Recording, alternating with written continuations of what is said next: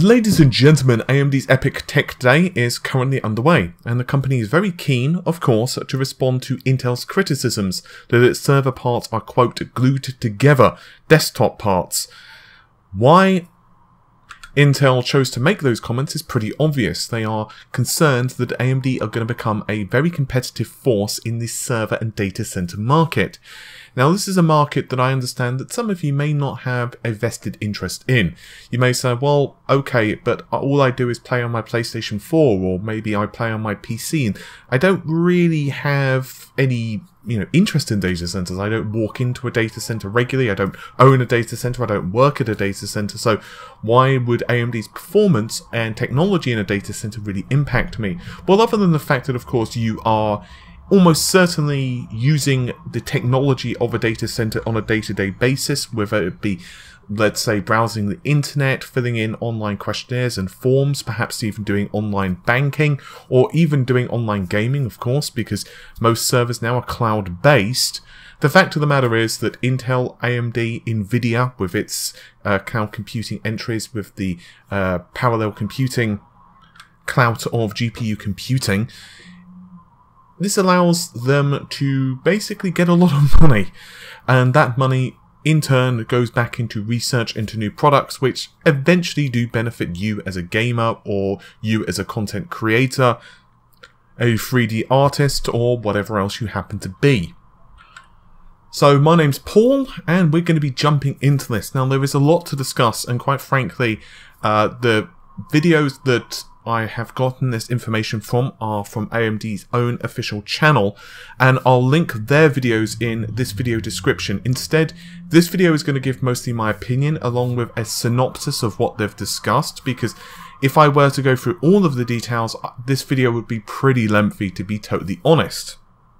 So the EPYC 7000 series, of course, has up to 32 high-performance Zen cores, 8 channels of DDR4 memory, and up to 2 terabytes, of memory per CPU. I just want to repeat that one more time. 2 terabytes of memory per CPU, 128 PCIe lanes, and a dedicated security system. Perhaps one of the more widely discussed features of EPYC, and by the way, yes, I caught the typo on my last video. Sorry about that. I spelled it EPYC. Must have just been a typo, and then I just basically copied and pasted a couple of times over, and it just remained in like the video, so sorry about that. Anyway, the major talking point of EPYC is the fact that all of the processors have 128 PCIe lanes, and all of them have 8 channels of DDR4 memory. Now, when I say all, I mean whether that's an 8-core 16-thread CPU, or the 7601, which is a 32-core 64-thread part. Why have they chosen to do this? Well, according to AMD, it's because they didn't want customers buying up the stack. So in other words, they don't want a user to buy, let's say, I'm just giving an example, the EPYC 7451, because it has, let's say, 64 PCIe lanes, rather than, say, the 7281, which would have, oh, I don't know, let's say 32 or 64 PCIe lanes, and perhaps only 4 memory channels, and they need 8 memory channels because they need additional RAM in there, whatever. So that was their feeling, or that was their motivation behind that, at least according to what they're saying here. Another thing, and I'm glad they've clarified this, and that is the TDP. So there was 155, 170 watt, and this was a recurring theme from multiple CPUs, including the 7501. So what was going on? Accordingly, this is down to power consumption depending upon the memory frequency you're running. So 2400 megahertz RAM means 155 watts, 170 watt means 266 megahertz RAM. Oh, and also this is the entire SOC, the power consumption is being noted for. So all you have to do is then add in figures for RAM, GPUs, and any additional cooling or storage devices. So in other words, you don't have to account for North Bridge, South Bridge, or anything like that. So there is a couple of different versions, essentially, of EPYC. One is for multi-socket parts. So in other words, you can have, say, 2 EPYC CPUs in there. The second is a single socket. Now, the reason AMD decided to do this, according to them, is from their research, 25% of OEM servers only have a single socket populated. Now, naturally, this means you have wasted efficiency and size of the board because, well, you have basically power consumption simply because those components are still probably being powered on. You have space issues because obviously those motherboards are still that large. It's not like you can just use a chainsaw to chop them in half. So essentially you're just wasting space. So what they decided to do is provide a set of SKUs for one socket, the same capabilities as a multi-socket processor. So in other words, there's no nerfing, they've still got 128 PCIe lanes and whatever, but they've priced them to focus, though they are just on a single socket. So the pricing's different, and according to them, I'm going to use their words, not mine, disruptive one-socket performance. That's a word that AMD seem to use a lot right now, disruptive. So Intel, of course, did call these processors glued together. Once again, that caused kind of some ripples in the IT industry, and I could make a larger video on the one I did yesterday. I feel personally that Intel should not have done that. I think that was a really bad decision on Intel's part. Not only are they getting somewhat lambasted at the moment in the press, the tech press, and gamers are kind of laughing, but the other issue is that you're kind of bringing attention to your competitor, because what a lot of people in the IT industry will do is to start actually looking at EPYC, or in other words, their competitors, and that might be bad for Intel. I'm not saying they made the completely wrong decision, because ultimately they do need to obviously push the benefits of their particular platform, but I feel that that choice of words was a really poor one. Anyway, so AMD, of course, were very happy to respond, and they decided to push Infinity Fabric, which they call a high bandwidth interconnect to scale devices together.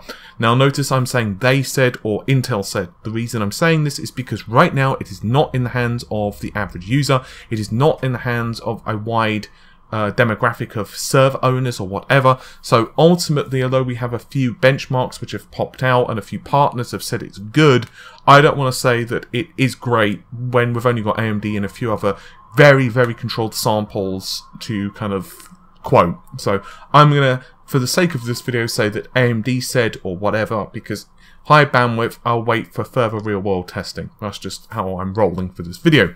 Anyway, they said they could have built a monolithic part, in other words, a whole part without, you know, any of the interconnects. It would just been a huge, massive ass die.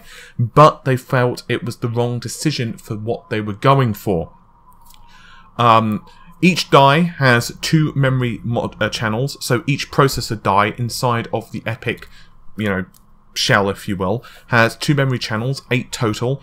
The max data rate, if you're running a 2066 6, is 21 gigabytes per channel, so that's 171 gigabytes per socket. Once again, 2 terabytes of memory total per CPU socket, which is absolutely crazy. Infinity Fabric provides 42 gigabytes per second of bi-directional bandwidth. Now, accordingly, once again, according to AMD, they doubled the bandwidth that they needed within the socket. Now this helps with scalability and high throughput. So if you do get an application which absolutely hammers a particular core, or certain applications which absolutely wreck memory bandwidth, you've got well over what they need. So even if they were to produce a larger number of processors on a particular die, they still shouldn't have too much of an issue if they were to do that, which I'm not saying they would. Socket-to-socket interconnect, so that's, let's say, processor package A talking to processor package B. They have four high bandwidth links which connect between socket to socket, and 38 gigabits per second bidirectional per link. So that's 152 gigabytes per second between sockets. So in other words, this is, you can have each CPU cluster basically has its own connection. And obviously, in yet another video, there was multiple on their official YouTube channel, as I said, so that's why I'm kind of blasting through this stuff pretty quickly. they also decided to provide a demo of SEV, which also stands for Secure Encrypted Virtualization. I've discussed this a couple of times over, but basically they did a demonstration where a user would enter, let's say, account details of a bank or whatever into an online form. And they did this on 2 separate machines, one of course using EPYC, one using a Broadwell-based Xeon processor, and guess what happens? Of course, the Xeon processor was less secure. The reason behind this is because, yes, you can of course send the information via HTTPS and all of that stuff, and that's great. It is encrypted until it gets to the server. Then it goes into the system's memory. So basically, the example that AMD provided is, let's say that you are a malicious administrator, or you have a malicious administrator working or has access to that machine. Well, then they can basically scrape the data because they can simply access a virtual machine that's running on that machine. So big machine, big computer, might have multiple virtual machines running. It could have 5, 10, 50, depending on the size, obviously. And that means, in theory, your organization could have someone in there scraping data. With this, it can't happen because basically that data is encrypted in memory. So you can't just essentially steal a whole bunch of customer data. That's pretty cool. Obviously, this is going to require AMD to have a lot of independent testing. I'm not saying it's not been independently tested. I'm saying, once again, this is going to have to go to the wider world and, you know, for security experts and for people in certain organizations to really test it and really feel confident in it and figure out what weaknesses it has, how to, you know, if there's certain ways they can still get access to certain data, what, you know, basically if there is performance problems with it, whether there's bugs with it, that type of thing. So I don't think people are going to jump on this immediately. In some organizations, I think some will, because some will obviously see the benefits of it, but I will be really honest, I think in certain instances they're going to be a bit cautious and they're going to want to see what the processors can really do, and I think that's really the only issue with EPYC. Yes, I've mentioned AVX 512 a few times in the past, but AMD don't seem too worried about that. Of course, that's what they're going to say, because ultimately they're not going to really push one of the problems with their product. They say that the bandwidth, the throughput, and the raw performance of the CPU in many instances will get around that. Personally, once again, I want to see independent benchmarks across a whole bunch of different things. They have decided to provide a few benchmarks, but obviously these are ones that they're going to be doing pretty well on. Spec Inc. Base 2006 up to 47% higher with EPYC 7601 versus a Xeon E52699A V4. The names of these processors, and this is in integer performance. The Xeon is Broadwell, and 2P floating point spec FP GCC compiler is up to 75% with the same CPUs, and accordingly AMD are also saying that they're focusing on performance per dollar. This means that they believe the dollar value, so if you spend $1,000, you're going to get equivalently a better performance value of like 23 to 70% versus the Intel Xeon Broadwell stack. Obviously, when Skylakes, you know, Xeons become kind of mainstream and we start to see those filter down, AMD are still kind of, well, at least they're saying they're ready for that, and they don't feel particularly worried that, you know, they're going to absolutely get destroyed in the marketplace. But once again, it's not down to AMD to, you know, tell us this. It's going to be a lot of independent testing. But while I don't want to sound like I'm very cautious and negative for EPYC, because I'm not. I actually think it's really good, because even if they don't beat Intel every single test, because let's face it, that would be asking a lot, that's not the point. What they're doing here is basically offering a value proposition. And I feel that's very important, because if they can offer a product which in many instances is as good as Intel for a very similar pricing of Intel, that basically means that they have something on the market finally. And just for those who didn't know, it's not like AMD have never been competitive in the marketplace. They have been previously. For example, we saw the Opteron line of server processors released back in like early 2003, I think? Yeah, 2003. and eventually those became incorporated in desktop products. I'm sorry, I completely screwed up what I was just going to say there. The Opteron server-orientated processor was released in April 2003, and then many of its technologies were then eventually released for the desktop, of course becoming the Athlon 64. So that's very important, because AMD do have a track record in the past, but this is going back quite a number of years.